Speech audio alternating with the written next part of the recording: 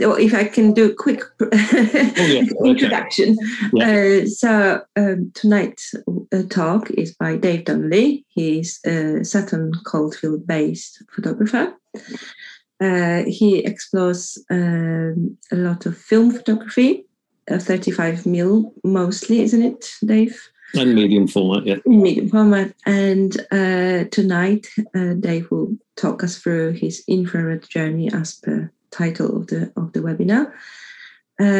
His photography, as I see it, is touching a lot on documentary, but also the fine art. So it's a nice transition between those two. And Dave is a former chairman of Frame Creatives, an organization here in West Midlands, a non-profit organization for photographers. Unfortunately, we had to, well, the organization doesn't exist anymore, but well, Dave, if you could say a few words about yourself as well as... If I do, what I'll do is part of my presentation, if I... can you see my screen now? Yes. Okay, and if I do view, play, slideshow, part of my... let me drop this down. Oops, I can't... That's it. Just bear with me a second.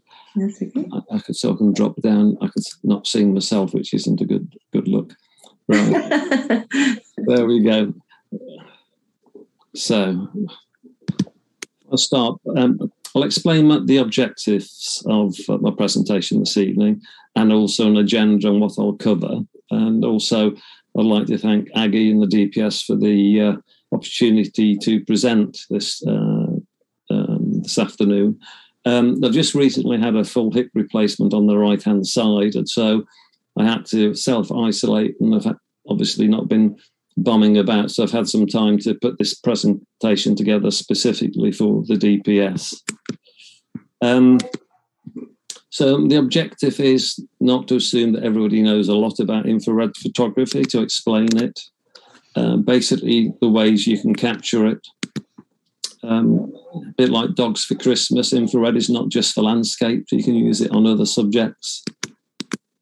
The best conditions really for shooting infrared photography, and a little bit of my journey using infrared. So I'll give you a little bit of personal background, which Aggie's touched on. The equipment I've been using for infrared, I'll show you my images, and hopefully if you're not all fallen asleep, you can ask me some questions at the end. So as Aggie mentioned, having a few grey hairs, I started in the film days, predominantly black and white, then moved to compact digital cameras, then moved to digital SLRs, carried on with compact cameras, and in 2013 bought my first Olympus mirrorless camera, and then a better model in 2017.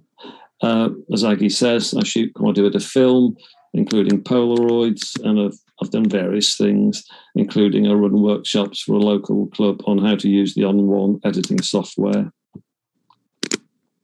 So I think that's enough about me. So we'll start off with a selfie, not a normal infrared image. So this is just across from where I live at Sutton Park, and this is an infrared image, and so I thought I'd just throw that in there because that's something a little bit different. So my style of photography has been described as conventional with a twist, which I think is pretty good. I do tend to shoot 95% black and white, high contrast, and occasionally low-key images, and hence the attraction to infrared, because most of them converted to black and white. So what is infrared light? Well, as you can see on the diagram there, it's just at the end of the visible spectrum where it's red going into the infrared, and then it goes radio wave. So that's why when you take an infrared image, it tends to be pink or reddish before you then convert it and either swap the color channels or convert it to black and white.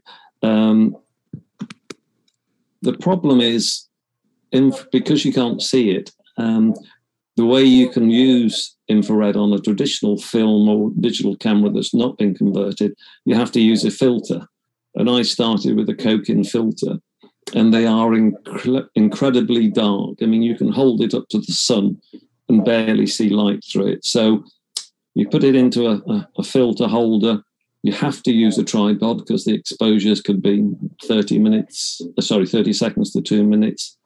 But what you find is you'll get light leaks from where the viewfinder is and the gap between the filter and the front of your lens with the coke-in filter holder.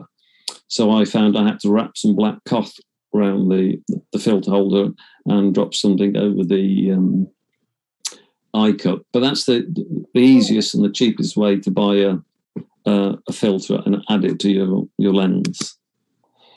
Then I had my Micro Four Thirds Olympus E620 DSLR converted to infrared, and the standard conversion tends to be around 720 nanometers.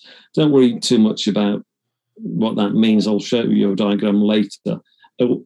When you get a camera converted, you can choose a filter within a certain frequency range, and that then determines how black and white or how much color is left in the image when you take it. And the people that convert it then tend to give you a custom white balance. So what you see in your live view, or if you're fortunate to have a mirrorless camera in your electronic viewfinder, you see the black and white image, which helps a lot. And now you can shoot handheld and use it like a normal camera. My latest one I had converted a couple of years ago. Fantastic company in the UK. I think it was about £250. And they do the conversion. They readjust the focusing because infrared focus is slightly different to visible light, and set up a custom white balance for you. And the reason I had that one converted is I can now use all my main lenses, including macro. So I can basically go out with the normal camera and the infrared body and use that as well. As I mentioned, for those that have shot film, you may remember on some of the lenses the little red marks rather than the white marks showing you where the focusing would be for if you were shooting infrared film. So as I say, filters, the cheapest way to start. I wouldn't go for the coke-in. I would actually go for a screw-in filter that goes on the front, so you're less likely to get light leaks. And then choose the filter for your biggest lens at the front of the lens. And you can use these things called step-down rings, so you can then adapt it to all of your lenses. But again, a tripod is a must. I mentioned IR conversion, approximately £250 plus donor body. Ideally, that donor body is the same make as your main lenses. But don't get worried about megapixels. Decide what filter wavelength you want. If you go to that website where I had my last camera converted, they've got fantastic information on the conversions and the different type of filter effects, and I will show you a screenshot from that later. There are a few websites. Certain lenses render infrared better than others. I'm not quite sure why, but you can find out, or obviously you do it by trial and error. And surprisingly, it's not always your most expensive pro lenses that give the best images. Quite often, a kit lens will give you very good images. If you haven't got mirrorless, use live view. Obviously, if you've got mirrorless, you can see in the viewfinder or on the back what the image is going to look like. And because the way infrared works, you normally have to increase your exposure by 1 to 2 stops. So, always check your histogram and make sure you've got the histogram going towards the right without clipping. So These are the kind of standard conversions. My last one I had was the 665. A lot of people who just want black and white go for the 720. And then you can see the others. So here's a little example of what they look like. So at the top, starting with 590 down to the clear glass. So as you can see, the standard image at the top, auto white balance, the customized white balance, and then when you've swapped the channels, that's the type of colors you can get. So basically you decide the type of look you want from your infrared image. I tend to want black and white, so I tend to look at 665 and 720. So you're probably aware that infrared, I think it's absorbed by leaves because of the chlorophyll or something. So foliage and grass tends to appear white, which can give you a really nice effect. And trees, obviously, the leaves appear white, except for sometimes the bark doesn't appear as white, and conifer trees don't appear white, because I think the way they process the light is different. Blue skies tend to go dark. Clouds tend to stand out a lot more. There's a lot more detail and kind of contrast. If you shoot skin tones, the skin becomes almost like white marble or alabaster. But do be careful, because it then tends to, if there's any veins or blemishes, they can show, but otherwise it makes skin look very nice and smooth. The other downside is that depending if you catch the eye exactly right, the eyes may appear black, so you can get some interesting looks with black eyes. Traditionally, when you want to shoot infrared is at midday when there's strong sunlight, which of course is not normally the shooting time. You know, we usually as photographers want the golden hour in the end of the day or the blue hour in the morning. So this is a great opportunity if you're, I don't know, on holiday and it's very strong sunlight midday, then that's a great time to go shoot infrared, and also quite often strong shadows, which also quite often complement an infrared image. So, you know, clear skies aren't always good. You ideally have some clouds.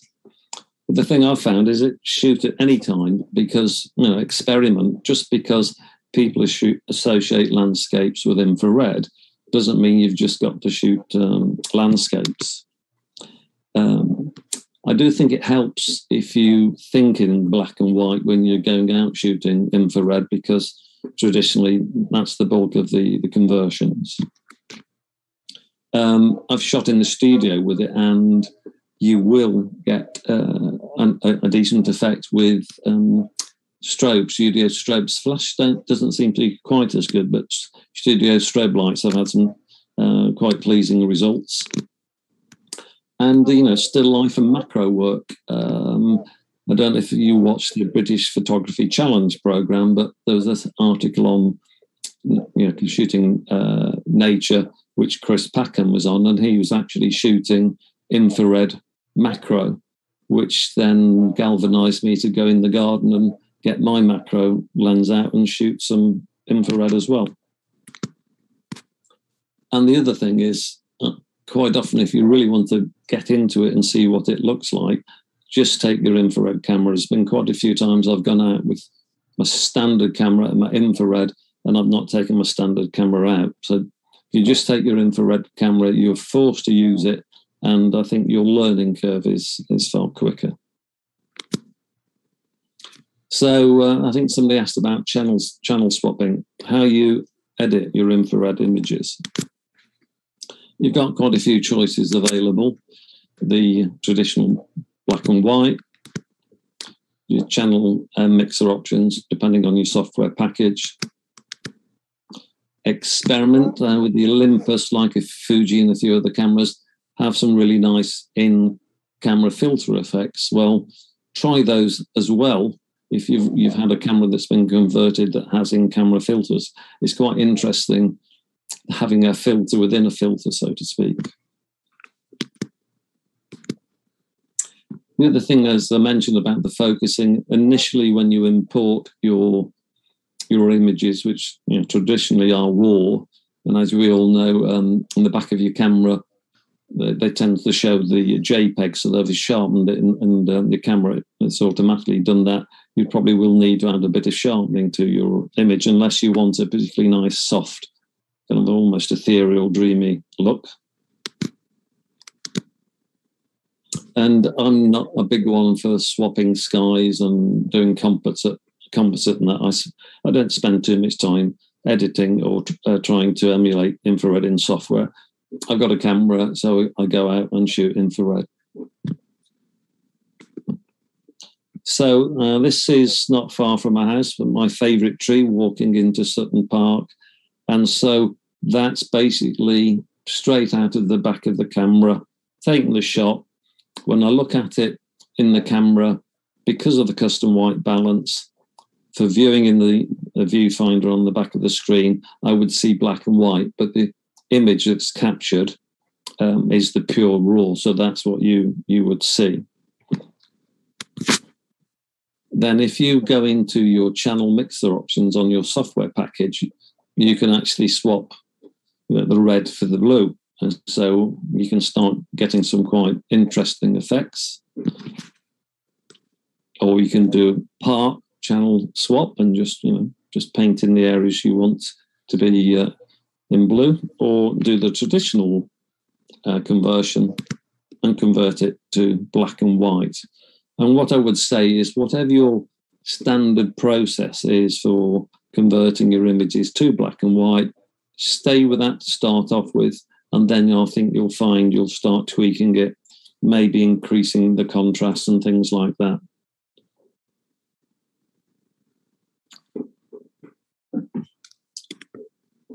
So I'll start off with some of my images. Not all, well, a lot of these images are just really for reference. They're not kind of competition images. They're just my personal images.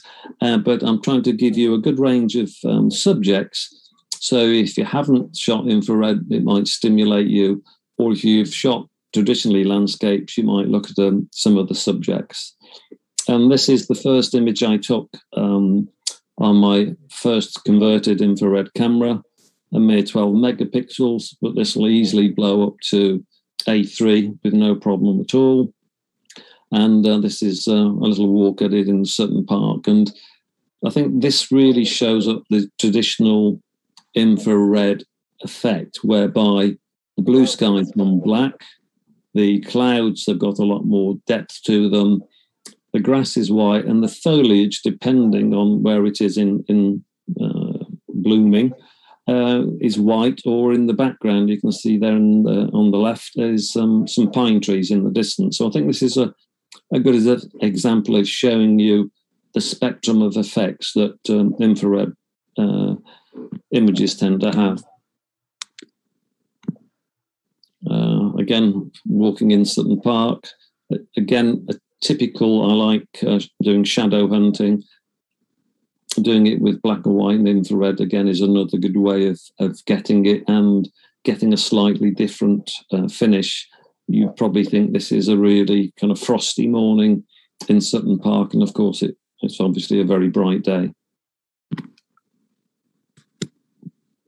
And another from my walk in Sutton Park. And as you can see, the footpath where the grass has been trodden down tends to be a little bit darker.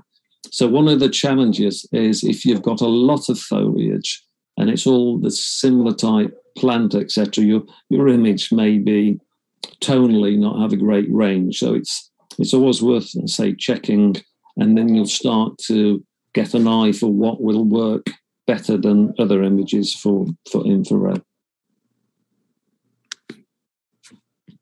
And another one in Sutton Park, again, as you can see, the footpath where it goes through to the earth is slightly darker, and you then start getting very nice effects in the sky. I mean, it was nice in blue and white and all, but I do think the sky going dark where it's normally bright blue does add some depth to it. and up in the North Coast 500 up in Scotland on a misty day, a hazy day. Again, not tonally a great range of greys, but I thought it suited a high key image, and you can see where the tar road doesn't absorb the infrared, now it kind of stands out. So I've just put that in really to show you a more high key image and kind of shots from Scotland. And again, just another example of the road winding into the distance.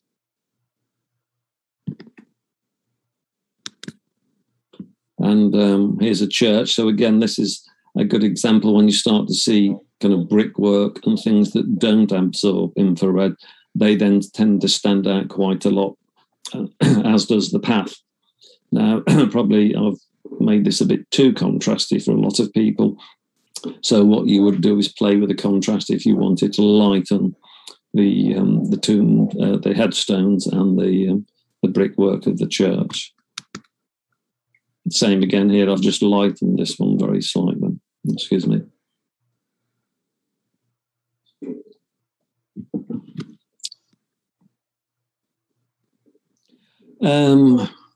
Here's an example up at Chatsworth with some modern sculptures in the grounds. Again, as you can see, the tonal ranges between the different tree foliage, and then reflections are quite interesting in the water as well. And that's what a mackerel sky looks like in infrared. So it's, as I say, it's quite interesting when you go out and do cloudscapes, just what happens when you shoot in infrared. And another one from Sutton Park with one of the dogs we recently lost, unfortunately, and you can see some sky trails there, and also some a little bit of lens flare on the top right, so you can see the aperture blades, which, to be honest, I quite like. But again, just showing the how interesting the sky can be.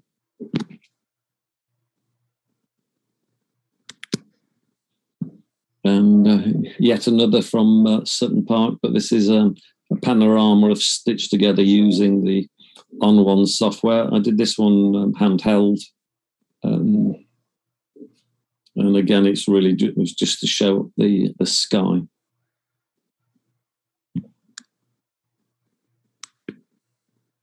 My favourite tree again, playing around with a kind of a cheap fisheye lens I'd got, and I was very interested in the lens flare on the left, which again is quite different, so I've left that in.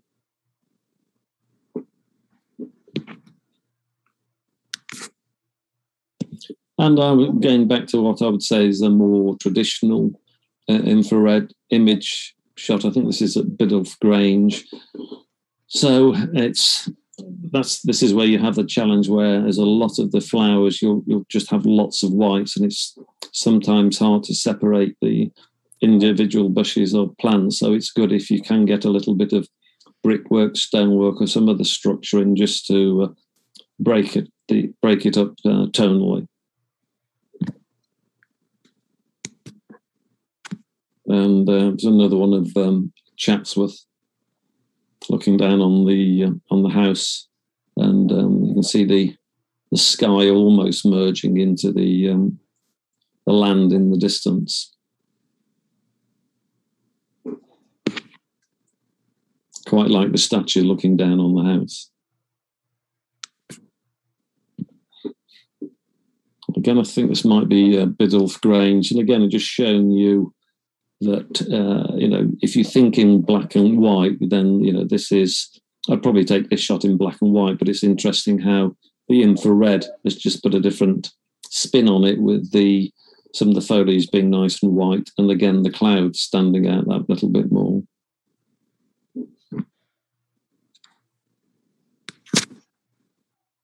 And you can always try sunsets as well. So here's one out at up at North Norfolk with the sun setting. Again, my high contrast preference. Some people would probably have it a lot lighter, but that's just my style. This is the new Mercedes CLA, and it's a bit like Hannibal, the cannibal from Silence of the Lambs. Oh, I don't know how this... we've got some background noise there. Anyway, this is a hard draw force up in Yorkshire on a very, very flat lighting day. And as you can see, flat lighting doesn't really suit normal photography or infrared. There's not enough light hitting the rocks to give you the shadows and detail. But I thought I'd throw that in as an example that normally you like. It prefers fairly strong lighting. And there the cliffs of Hunstanton, shot later in the afternoon. Again, just showing that you can do different types of images with infrared, and it's just interesting how it brought out the strata in the cliffs.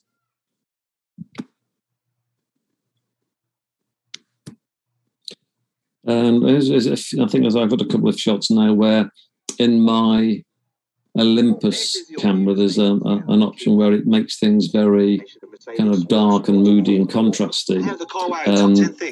And having had that camera converted to infrared, I thought I'd try it with the filter, and it's just quite interesting what it's done to the skies, and can make things slightly more kind of spooky sometimes.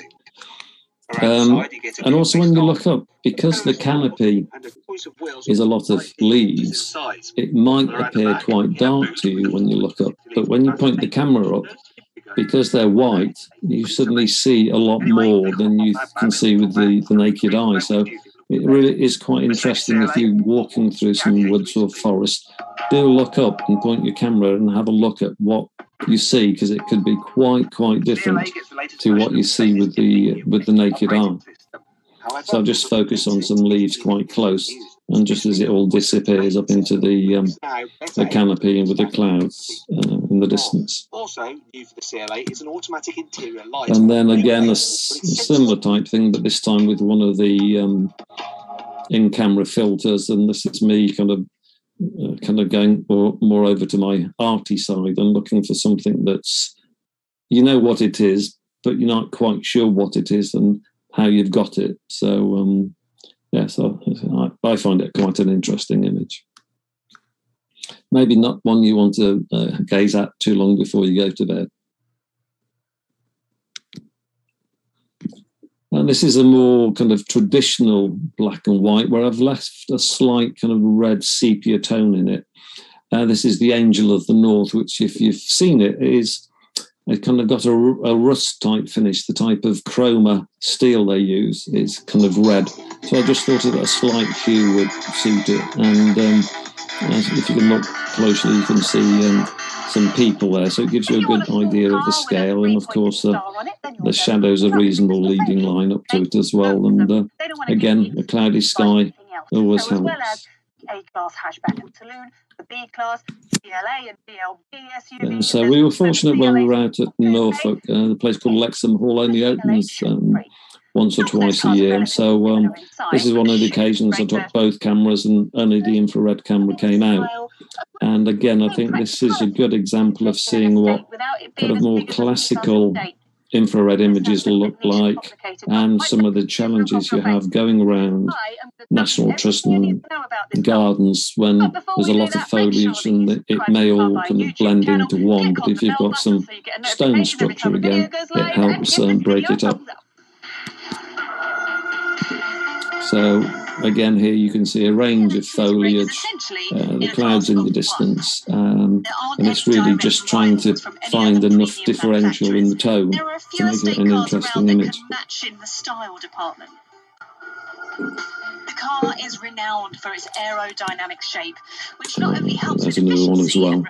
You can see in the distance there's kind of more conifer and fir tree styles that are that much darker. And then when you do your conversion, you can decide just how light or dark you want the image to be. Now, this is an interesting image in as much this kind of arbour, when I looked up, is you can see it's covered in leaves, and it was kind of virtually black to the naked eye. But when I pointed the camera up, it was like it was translucent. So again, it was really interesting that I just happened to look up and thought, oh, it looks a bit dark. Let's have a look in the camera. And obviously it was, as you can see there, a lot lighter and showing a lot of the detail of the all the veins and little twigs and branches. That's just another shot of it. Multi-beam LED headlights and traffic sign assist. This is one of my favourite traditional infrared images. Luckily, didn't get a swan with a reflection, some reflections in the water. We've got the skies in the distance, and a range of foliage, kind of wrapping around it all. So, this is what I would call a more traditional infrared image. But it's quite interesting when you walk around, you start to get your eye in and see things, and you start to visualise what it's going to look before you take the photo. Big fan of that. And the little finishing touches and materials just all look another one from classy. From Lexham Hall, the traditional little bridge running over. Doesn't fill out the screen, which I think looks a little bit naff. And you don't get the ambient lighting as well as a few other extras, so I definitely think it's worth it. Plus, if you're paying London, and the classic little shot of a little table and a couple of chairs and the door surrounded by some growth. But again, because it's in infrared, rather than that being dark and green, it looks like it's had a hard frost or something. So again, it's a slightly different spin on what would be a traditional capturing of a little corner in a nice garden. I have one little bugbear.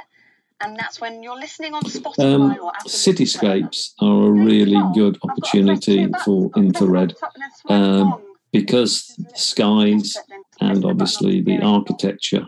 What I've got here is a few examples where, like this one, I've got an old 35mm Carl Zener 5-image, so there's a 5-image pentagon in the middle with 5 facets coming off it, and so that's quite interesting, putting it on a lens and then looking through and then having the infrared. So this is kind of an old 35mm filter bolted onto a mirrorless camera that's been converted to infrared. So the effects are only limited by your imagination, and then you just wander around and see, some images work better than others. There's a lot in here that I wouldn't normally show, but I've put in really just to show you examples of how architecture can look. 505 litres of boot space, which is 50 more than the saloon, and some of the gritty bits of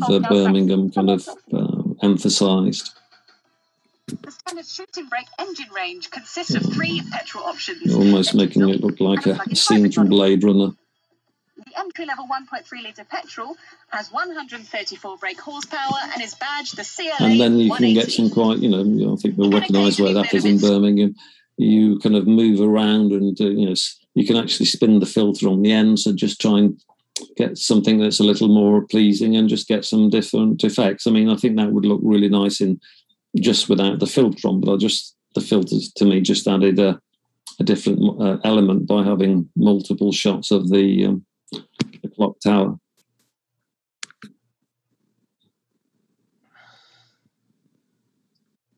As you can see at the bottom, I was near a tram as well, so it's interesting what elements tend to come through, because the centre of the filter tends to be a little stronger, the more dominant image, obviously, and the other facets show just some aspects of it. And I think you probably recognise that. That's just outside the Birmingham Museum with all the new buildings in the background. But again, I just like the effect of the filter plus the infrared, kind of making it kind of stand out a little bit and make it more abstract.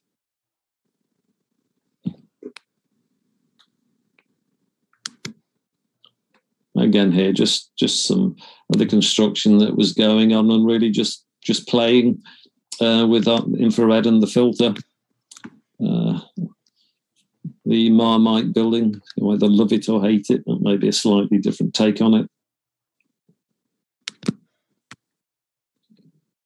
Shot of the crane. And again, just experimenting. I think that's the thing with infrared is, start experimenting and start to feel for your style, and then maybe start putting another twist on it. I wasn't going to put this one in, but if you look at the kind of top quarter, you can see the cross from the dome is just floating by itself, as is one of the flags. And I just thought that was that was something quite interesting, given the cross pointing up to the skies, and I don't know if there's anything hidden in that or not. And just going around the custard factory.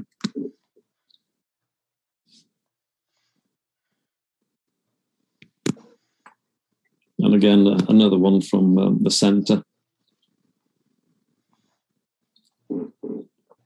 I don't think she's amused, but anyway, I quite liked it. And another hunting ground, if you want, it's normally good for black and white anyway, is if you go to cemeteries. This is, I think, Warstone Cemetery in the Jewellery Quarter.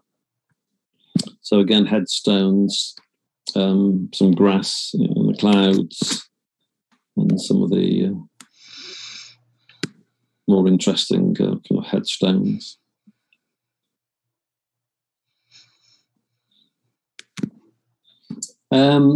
So something different, trying something that's not a traditional infrared images.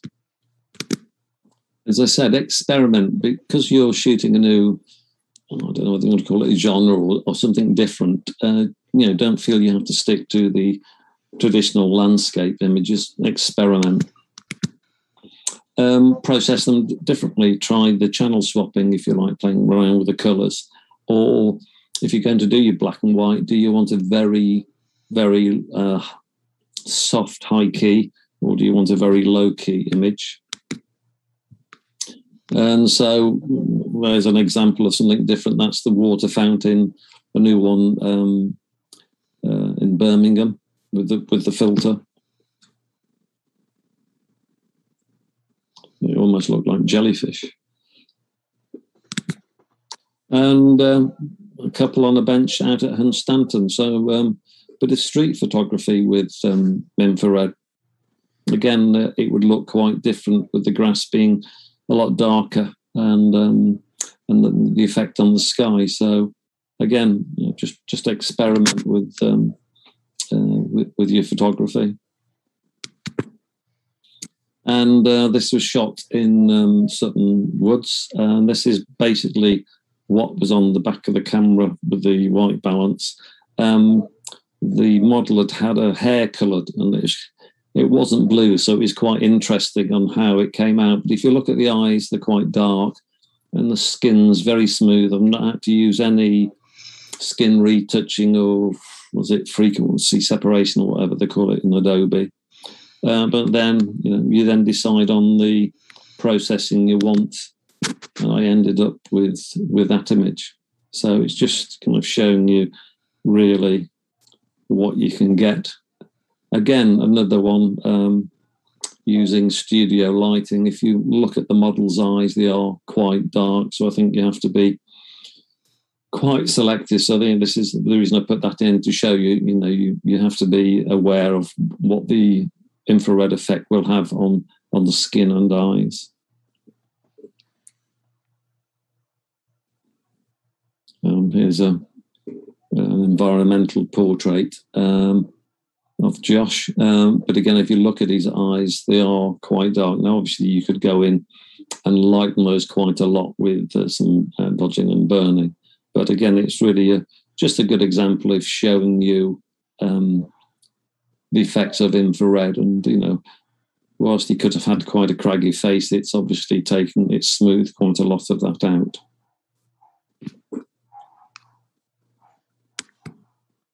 So this is some studio work shot using my infrared camera, and then processed on this occasion for a slightly more high key.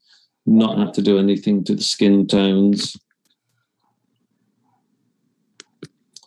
But here's low key. So this was shot in a studio with 2 black polyboards behind the model in a V, and then a studio light set really high at 45 degrees with a snoot with a little grid light. So the light basically was just hitting the model's head and face. And I was looking for a kind of Hollywood, kind of almost classic noir look.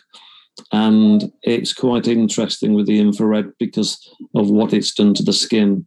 And I really like this effect, but I don't think when you think of infrared photography, may not be the image you think of. But I just thought, well, I'll experiment and try it. And that's another one shot with the same lighting setup, which I really liked. It's just one light and not much processing afterwards.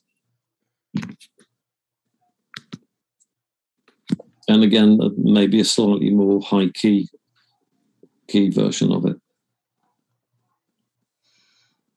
But if you look on the back of the hands, can you now see the veins standing out more? Obviously, I could remove those, but again, it's just to show you, you may have some challenges. I mean, it might look quite good with a male model, and if you want a kind of a grittier look. But anyway, that's just to show you the effects. And again, you don't have to convert it so it looks like everything's frosty. That's just a little shot of some beads of water and a shaft of light coming through the woods. Processed in a more traditional black and white manner. And that's, as you'd expect, is a more traditional, seeing the foliage as white.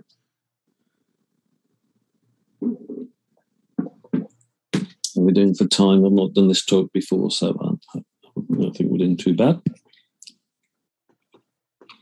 And again, shaft of light on an overcast day hitting some trees and thinking about showing it in literally in a different light and just having, rather than making it very white with all the ground, just highlighting the areas that are light and just making it stand out to give that type of an effect.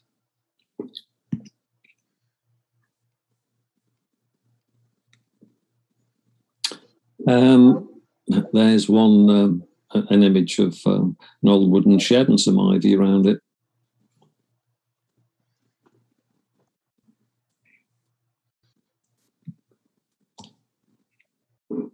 And some kind of macro work now. So using my macro lens and getting up kind of quite close and just shooting at a very shallow depth of field to kind of throw the background out so you can go to black and just a little hint of the other flower in the background. So again, it's not something you would traditionally associate with an infrared image. And here's a very high key version of a stamen coming out of a flower. Really zoomed in quite a lot with my macro lens, and it's just something different.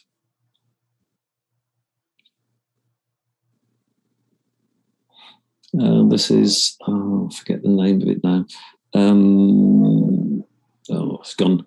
But again, it's quite interesting, the effect, and I really like that as a more arty type shot, more kind of fine art, because you know what it is, but you don't quite know what it is and why you've got that effect. So I can see a few chat things coming up, but I can't see them on my screen. So what I'll do is, when I finish my presentation, I'll try and answer any questions that have come up in the interim. And that's a shot of a clematis seed head I took in the garden earlier this week. So it was standing out by itself with lots of space between it and the background. So I zoomed in using a 300mm telephoto lenses. As you may be aware, telephotos at their extreme end and then at their minimum focusing distance can be, kind of getting onto a semi-macro effect. And I just saw that and thought immediately, that's separated from the background. That'll look really nice in the infrared and black and white. So that's helped me isolate it. So, I'm not sure what people might think it is, whether it's something under the water. But again, it's kind of the type of thing I like to do with macro work with infrared. And here's another, it's one of my favourites that I've done recently. Again, really close up macro work, high key, and just seeing the kind of the middle of a flower in a different way. I think I was asked to try and keep it down to about an hour. So here's my tips for infrared photography. If you can get a dedicated body, you don't need lots of pixels. In fact, I know quite a few photographers have got 4 and 6 megapixel cameras, and they're producing fantastic images. Excuse me, obviously with the show coming up and all the cameras you get at the DPS, I'm sure you can pick up some bargains and get one converted.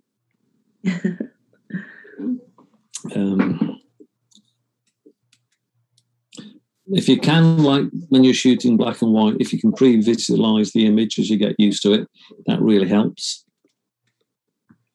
As I said, try and think black and white, because that will help even with the channel swapping. And as I say, just experiment, and most important thing is kind of have fun with your photography. And yeah, enjoy your creative process. Thank you. So shall I stop sharing my screen now? If I can do that. There we go. Stop sharing. And right, let's I see any questions here. Yes. Right, here we go. Yes, it is artichoke. Thank you very much. Yes, well, with me, my gardening expertise is if it's green side up and laying turf, and that's about it.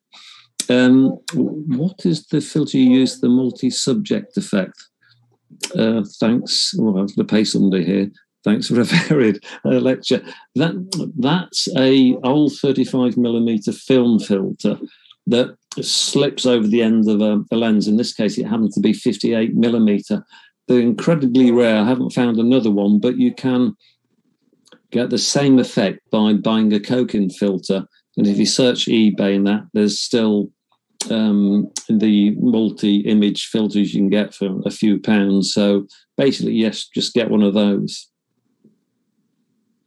Right, can I explain the channel swap in detail? I'll have a quick go, so I've not done a lot of it. So basically what you do, you import your raw file, and as you can see, it was kind of red initially. And again, it depends on the filter if you choose. If you go back to the slide where it shows you the different nanometer filters, some of them keep more color. If you want to do a lot of channel swapping, then get that conversion. And so I don't use Adobe, but on one, you can go and choose options, and one of them is the channel mixer. If you then go into channel mixer, you can then say, you can change the reds to blue, the blues to red, and you just play with the sliders. So there are quite a lot of YouTube videos showing you how to play with the channel mixers for infrared. That's not my speciality. Are there any other messages? I'm more than happy if people want to, if you want to unmute people to ask any questions.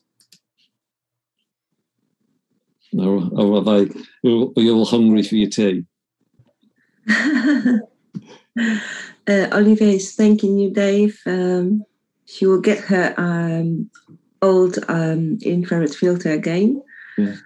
And I'm sure, Olivia, it will be a success. And as I say, at the moment we're getting some bright sunlight, and it's great. And I say, if you've got to use it, if it's a screw-on filter, even with a screw-on filter, your eye cup, you won't believe it, will. If you've got a minute's exposure, you'll find these funny little artifacts on your image. So once you've got it all set and you press for your 30-second exposure, and by the way, manually pre-focus before you drop your filter in, because you won't see a thing after you've dropped the filter in. So manually pre-focus or lock the focus, and then put a little small piece of black cloth over the eye cup, or if you're using a coating filter, I just got a little black strip, just wrapped it so there was no light between the filter holder and the actual lens itself. Can I ask a question? Yes, please do. I've converted my Nikon D70 to infrared about 15 years ago. Right. I converted it to 720 nanometers. Yeah. And I've just seen that when you showed us a 650, that's the effect I want, the blue and white. So can you get the blue and white filter with the 720 nanometer? Yes. What I did there was I took that red image, which is what you would get with your 720 nanometer, because my other camera was that. And of course, they're not that far apart. What you do then is go into your channel mixer and basically swap red for blue. Yeah, but I've tried that 100 times with mine and it never works. But on the 620, that's why I said, can you explain it in more detail? I've only done the channel swap on my, I think it's 655. My other one was 720. It should do it, because when you import the image, did you import the infrared image? So it's basically pinkish reddish. Yeah, brownie colour, yeah. Yeah, that's it. So in that case, that's the colour you've got. So long as you're using the software correctly, you tell it swap the brownie colour for a bluey colour. I'm not are you using Photoshop? I use Photoshop. I think I've got on one though. I never used. The trouble is, I subscribed to Photoshop. When I had my own Photoshop, I had loads of filters in there, and I had a filter that I really liked. When you subscribe, it knocks all your private filters out, the ones that you've imported. Yeah. So I'm stuck with a load of infrared images that I just don't know how to process them anymore, because I found a filter that I really liked. In that case, I would import it into On1. Yeah. I'll tell you what to do. If you email me, I'll see if I can do a screenshot of the channel mixer in On1, and hopefully you'll be able to do the that's changing the reddy brown to blue. Okay. And my email address is DAVED, so that's Dave D 5678 @sky.com. That's really lovely. Thank you very much. Not a problem at all. Thank you, Diana. Do you have the email? Yes? Dave D 5678 @sky.com. I'll tell you what, if I type it, it should go to everybody. Will it? Thank you, Diana. Sky. See if the technology works. Hopefully you can all see that. So I hope that was something different anyway. And thank you, Aggie, for giving me a task to put a new talk together. So it was quite interesting, kind of looking at from afresh, and also putting in a range of images. Yes, we have one more question here from Keith Morris. He says, I have an Olympus EM1 Mark 11. What macro lens are you using? Okay, so the one I have converted is an EM5 Mark 1, and my main camera is now an EM1 Mark 2. For that, I used the fantastic Olympus macro lens. So that's the 60mm f2.8, which they reckon is one of the sharpest lenses Olympus makes. And it's also obviously a fantastic portrait lens, because it works out at 120mm full frame equivalent. So the 60mm f2.8 Olympus macro lens is really, really sharp lens. And it's got a little dial on the side which limits the range, so you can get it so it won't hunt. You'll only kind of focus between very close, like a couple of centimeters and maybe half a meter. So you can actually dictate the kind of focusing limiter with a little dial on the side, so it's not hunting.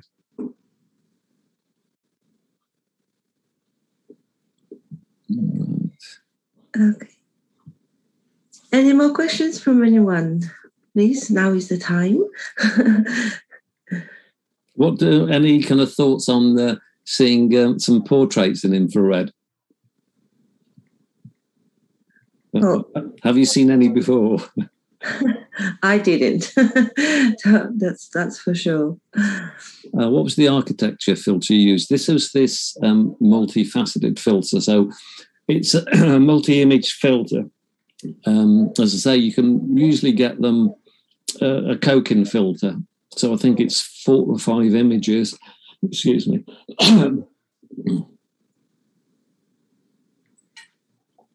So you can pick them up very cheap. Again, I'm sure the DPS at the photography showed loads of old Kokin filters, and you just drop it in, and it's got a center image, and then 3, 4, or 5 or 6 images that come off like in a star. And what you then do is then move, when you're focusing, move to what you want to be in the central bit, and then you can see all the other images spin off. But it's real fun playing with that. Yes, I have a couple of those. Yeah.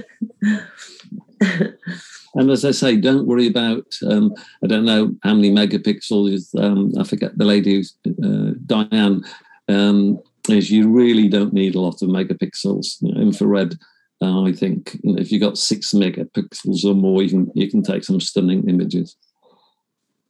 Did you ever try any other filters like soft spot or, No, I tend to use the. I've not done that yet. The filter I've got is a push-on type, so I can't then add another filter to it. Right. But I have played with particularly with the Olympus, the person with the EM1 Mark II. And if you look at what is it called? Is it Dramatic Tone 2 image, and look at that with infrared, then you get some really heavy, high contrast, very interesting images. So, but obviously, if you go the Kokin filter route, you can stack them up. You've just got to be careful how you tape up to stop the light leaks. Because when I first used my DSLR on a tripod, set it all up, pre-focused, dropped the filter in, took the photo, and I've got all these little light specks and all these artifacts. And I did some research, and yes, I have to cover the eye cup up and make sure there's no light can get between the filter and the front of the lens or the filter. Wow. I don't know if you ever used infrared film, because I have some film, but I never used it. So I don't know if I can ask you for some tips on that. Yes, I mean, that's something I've not shot infrared film. I think the only thing is, I don't know if the reciprocity effect with infrared film. So I'd probably have to go on YouTube and do a little bit of research. But again, it would be exactly the same thing, Aggie. You're going to be shooting, so you need a tripod. In terms of the film, it's normally very, very, very low ISO, isn't it? Yes. So you're going to have long exposures. So I don't know how much film you've got, but what I would do for your first 2 or 3 images is bracket, because as I mentioned in my presentation, you normally have to overexpose between 1 and 2 stops to get a balanced image. So, when you go out, check your histogram and you expose your compensation button dial. Just dial it up to about 1.3 to start off with and see how that goes. Yeah. Well, I'll definitely have some research about how to do it. I've got a few of those films, but obviously I don't want to waste them all on experimenting how to do it. And a very good tip for Margaret, of course, it's very, very light sensitive. So, you've got to load and unload in, probably in your changing bag, ideally. Yeah. I've got the tent, so I'll be using that for it. Yeah. Thank you, Margaret. So hopefully that's been something different for the DPS. Thanks again for letting me talk. Hopefully a few of the images were all right. And I've seen one that I would love to have on that wall here. Here we go. Which one was it? Which one was it? The stems of the flower, it's... with the stamen just coming out. Yeah. It was so delicate, and I just loved it. Yeah. Yes, it's interesting how, you normally, again, wouldn't associate extreme macro work with infrared, but why not? There's no rule saying you can't. So, it's beautiful. It's thank you. Beautiful. I loved it. It reminded me a little bit of John Blakemore's style. Ah, right. Very, very delicate light colours and everything, the shadows. Well, I hope to see his exhibition at the Argentia Gallery in Birmingham. I've been already. I recommend it. Yes. Oh, good. It's really, really interesting. Oh, somebody said best one of the domes with the cross in the air. Okay, yes, right. I saw that and I thought, ascending to God, and very, could read a lot into it. But I hope there's been a variety there for people anyway. Of course, yes, it was. And if I've just helped Diane or anybody else stimulated just to go out and try it, then I think that's the thing as photographers. We should always keep trying something new, always pushing the boundaries, and that keeps us happy. Yeah, I'm expecting for the next annual exhibition some infrared images. If you need a judge, I'll come along and judge them for you anyway. Thank you so much, Dave. No problem at all. And I say people have got my email address, so anyway, I hope you've found it a bit different. Thank you. All right, thank you. Hope everybody has a good evening and the rest of the weekend. And you too. And thank you everyone for joining us as well. I hope you enjoyed it. And if you have any questions to Dave, there was the email in the chat. And if you have any questions about webinars, upcoming or anything like that, email me on program@thedps.co.uk. And that's that. Thank you and good night. All right. Bye-bye. Bye-bye. Bye.